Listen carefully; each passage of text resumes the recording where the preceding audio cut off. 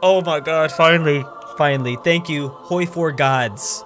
Republican Spain has finally won the Civil War. I've never been this close to orgasming live on camera.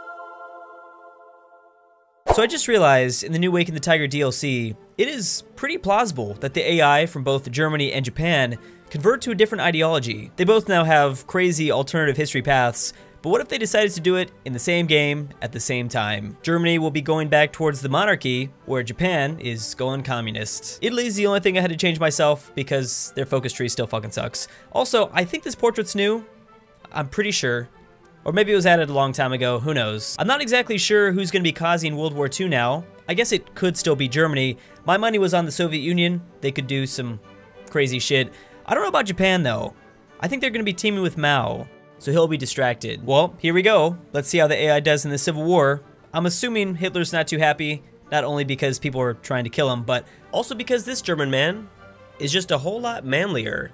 He makes Adolf look like a little boy. And come on, okay, this has got to be the first time it happens. No one's going to be supporting Franco. All the fascist nations are gone. This is it. Please finally lose. You know, I just realized it is really possible to see 3 civil wars in Western Europe. It probably won't happen this time, but you know, France goes through that communist thing, and sometimes they don't convert peacefully. Well, it looks like we're going to get a 3rd civil war either way, except this is in the Far East. I don't know why. I thought it was going to be a peaceful revolution. I didn't expect this. And just as that one pops up, the other one's over. All right, so the monarchy has been restored. Wow, I really hope they don't go democratic.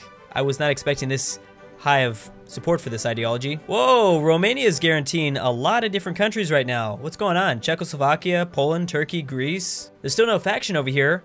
Still, that's kind of weird. Oh, also, I just noticed the Axis has been dismantled. I probably should have expected that. This could be bad. Alf Landon has once again graced us with his presence. Doesn't really mean much, but sometimes I feel like he does get involved a little bit less in the European wars. Oh my god, finally. Finally, thank you, HOI4 gods. Republican Spain has finally won the Civil War. Just to remind everyone, that has never happened in one of my AI games. Every single time, Franco always wins. I've never been this close to orgasming live on camera. Oh, sexy Mao just joined the Comintern. That'll likely pull Stalin into a war with the East. Eventually, I think. Maybe with China, because I don't know if Japan is still gonna attack now. I'm kind of wondering if the AI will still form their East prosperity sphere. There's also this really crazy standoff with Hirohito trying his best to protect Tokyo, but I don't know if that'll last. It's pretty cool that Imperial Japan still has all of the Navy. Obviously, the Communist Uprising didn't get any of that. Oh yeah, buddy, you're gonna want to think twice about that. I don't think you want to attack the Comintern, so you probably shouldn't attack Mao. No, it's not Mao. It's somebody else. Wang Ming. Wang Ming. God damn it. Well, there usually ain't nothing wrong with getting a little bit of Wang in your life, but now's kind of not the time. Anyways, something's going on in the East. Obviously, these two really don't like Communist China, as well as they're improving with non-aligned China. Oh, that's sweet. Mao still has a job. Okay, good, good. You can't starve anyone down here. The German Empire seemed to be not so happy with communism. I think that's how we'll finally see World War II break out. So that whole improving relations thing, what was up with that? I guess that shit got thrown out the window. Now, normally, Communist China is kind of screwed here, but not in this situation. Luckily for non-aligned China, no one else is involved. So there's no way they can get over here. Afghanistan seems to be the first nation that's just randomly turning communist. I think we'll see a lot more of that, though. Wait, don't do it. This is not a good idea. Trust me. Don't pull more people in. Damn, I guess we are getting another civil war. This is gonna be our 4th one so far. Yeah, I actually wouldn't mind if the Democrats win, just because I think the allies are gonna need the help. There's a lot of communism. Well, I guess that's not gonna happen. So that means we have 3 major European nations that are full-on commie. I just really hope they don't join the Comintern. Maybe we'll see France get that French faction up. That'd be nice. That is hilarious. All right, China is gonna be forever alone because of course no one's gonna want to join in on this shit. As well as, again, Communist Japan still hasn't made any progress. It's a standstill. Well, that was fast. Communist China is dead, but obviously they still have lots of other problems to deal with. Oh my god, yes. Papa's back, guys. Papa Wilhelm is back. As well as I noticed this Polish faction formed up. Is there a chance that maybe the German Empire joined that? It's 1941, and world tension's still only at 17%. That's a little troubling. Also, god damn, how is the Soviet Union this powerful? Oh, that's not good. I just love these borders so much. It is It is perfect. Thank you, Poland, for helping out. Whoa, whoa, whoa, Stalin! Improving relations with Germany. Why? We also have another faction that just formed. Unfortunately, Czechoslovakia is democratic, so I don't see how that happened. Uh-oh. Okay, I don't know why I didn't expect this, but I probably should have. This on occasion can happen. But yeah, it has to do with the communist side of Japan joining the Comintern, which, something really strange has happened. China just white peaced. Finally, all right, that was like the longest civil war. So this makes it official. There are no more fascist leaders in this world. Oh, and also, I guess Qing China gets to just annex Korea. That's kind of cool. I guess I'm all right with that. Papa, I don't mean to question your intelligence, but in a world where communism is basically everywhere, I wouldn't form a faction like this. Yeah, it's probably not a good idea. Thank you so much, Stalin. It was about to be 1943. There still hadn't been a World War II yet. I think this might be it, though. Yep, I can already tell. I don't even know exactly what happened. It's just kind of obvious. Romania joined the Polish faction, and I guess this is what they got to deal with now. That logic doesn't really make much sense, unless I think there might have been a lot of people guaranteeing Poland, or something like that. Nice. They also got Democratic Brazil on their side, as well as Turkey joined the French. The Kaiser also made some new friends, with Austria and Finland joining their side. I actually didn't think they were going to get anybody. All right, the whole world must have been getting ready to bust this nut for war, because world tension's only at 19%, and we have a whole bunch of places just joining all these teams. Siam joined the French, as well as we've got a couple of Chinese warlords joining the Germans, and I don't even know what happened here. Communist China's back or something, and they're attacking regular China again. Oh, I'm an idiot. That would be why. How the fuck did this happen? Not only was the Chinese United Front dropped, but British Raj just left the Allies.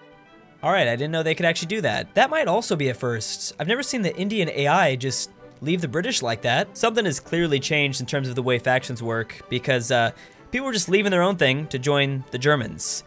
That's cool, I like it, but I'm still very confused. This would have been a pretty powerful Comintern too, since Japan was on their side, even though they have been spending the last 3 years just trying to win that civil war. Now, even though Stalin's dealing with a lot, I think he's gonna be able to hold his own for a while now. I mean, he has 622 divisions, 6 million manpower, over 156 factories, and as you can see, the AI clearly has its shit together.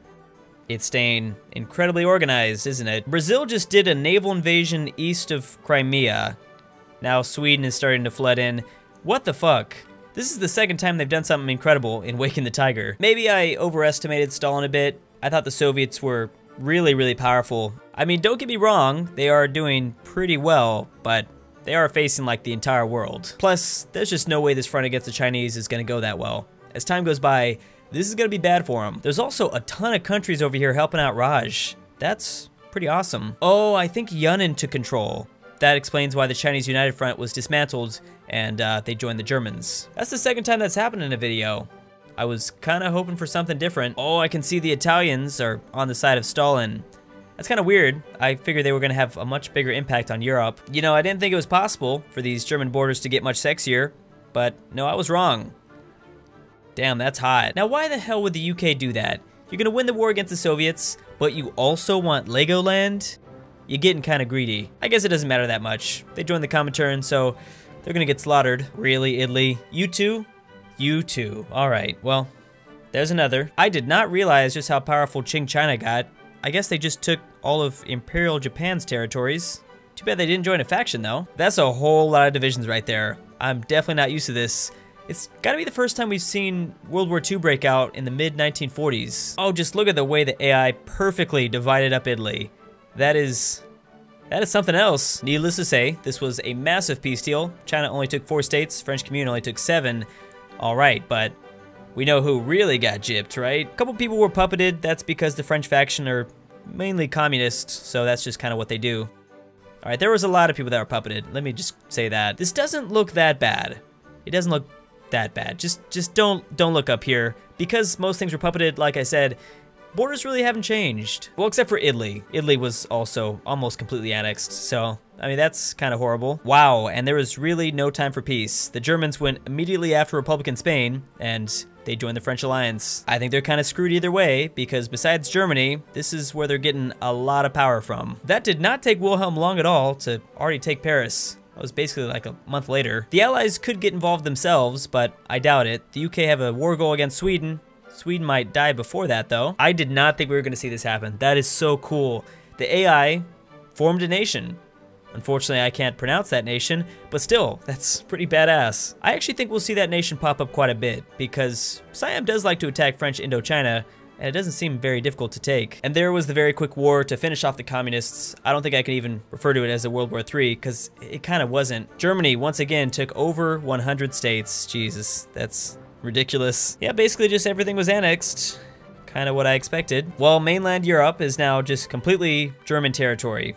Actually, a lot of places are just completely German territory. It was pretty cool that we were able to do this video without any mods. Like, I'm not used to that, to have such a radically different alternative history HOI4 game. That's nice that they've been considering that for Awaken the Tiger, and I can't wait to see more. Anyways, guys, thanks for watching, and I'll see you next time. And as always, big thanks to my supporters on Patreon: Elfie, Wyon, my supreme leader Kim Jong-un, Elijah Senpai, Jens the Love Disc, Ko Anthony, Jungkook's Bay, Kirby, Matthew Ellis, Roosferication, Matthew King, and Furry Cruz.